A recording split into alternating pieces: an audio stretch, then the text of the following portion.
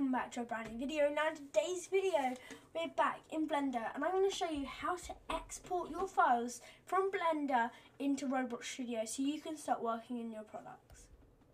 So what you do is you just want to come over and you just want to select all of your products, all of your models, and then you want to come over to File, Export, and then you're going to click ESBlox, as that is the Roblox file code save program. So you're going to click that and then you're going to save it in the place you want to save.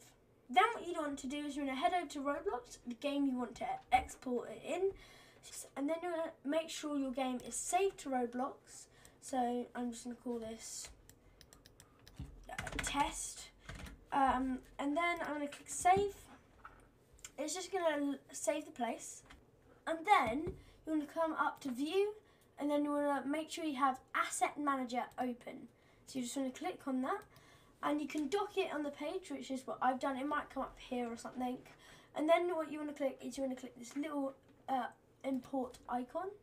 Then what you want to do is you want to click what you want to load up. So when you've got your model ready to load up, you're just going to double click it, and then here I want to import it as a single mesh, so you can change colours and so they're not grouped all the time. So I'm just going to click apply. Then it will do that and it will say imported, and then it will say how many it's imported so far, and then of how many you're importing. So how many parts in that mesh you're importing, and it'll say files. And then when it says complete, you're going to come over to your asset manager and you're just going to click Control Alt, and then we're going to just click on every single one you want to import,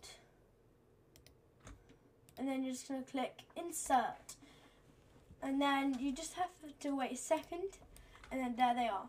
And then what you want to do is sometimes they're in the ground, so you can just move them up, and then of course you can colour each individual one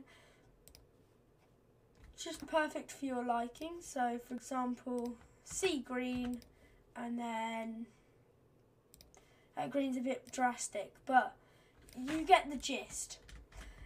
Something like, hang on, I've done it the wrong way around. Stupid me. So what you're going to do is you just want to colour it just like that, as simple as just like that, and then you can just, what I would suggest doing is I would suggest grouping and then duplicating, and then you can move them around your map how you want to. Anyway guys, if this video was helpful, I would really appreciate if you liked the video. It helps support me and it's totally free for you guys. Peace!